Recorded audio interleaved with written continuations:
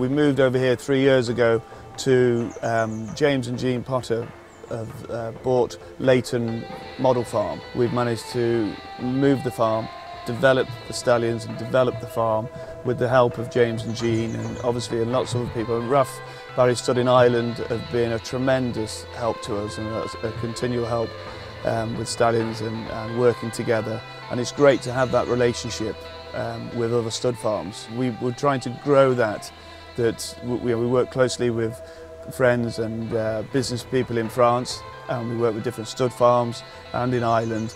And I hope that Yorton can become part of a base where we might be able to work together with the two countries closely and develop the national hunt breeding.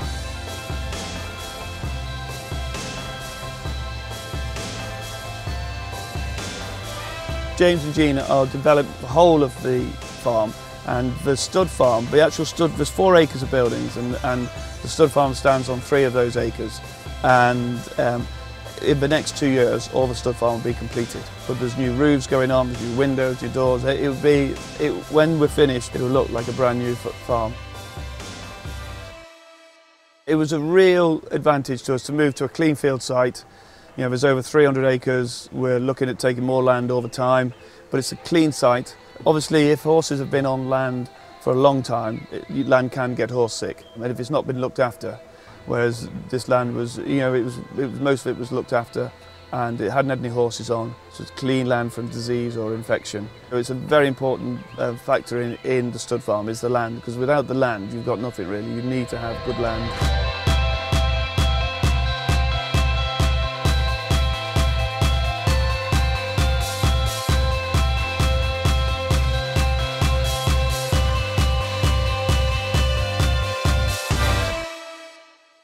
On the farm, continually, we would probably have in the region between 150 and 200. There would be about 80 mares that are either owned by the farm, partly owned by the farm with investors, and boarding mares.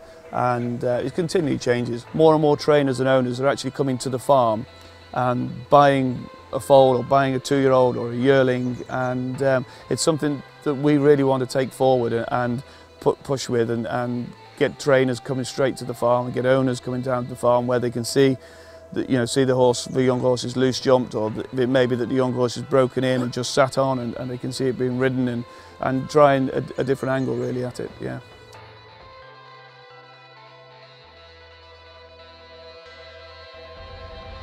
We had a tremendous 2016 cubbing season. We put through an extra 100 mares through the stocks. We obviously introduced 2 new stallions, but Molinas went to stand over with our partners of Ralph Barry in Ireland.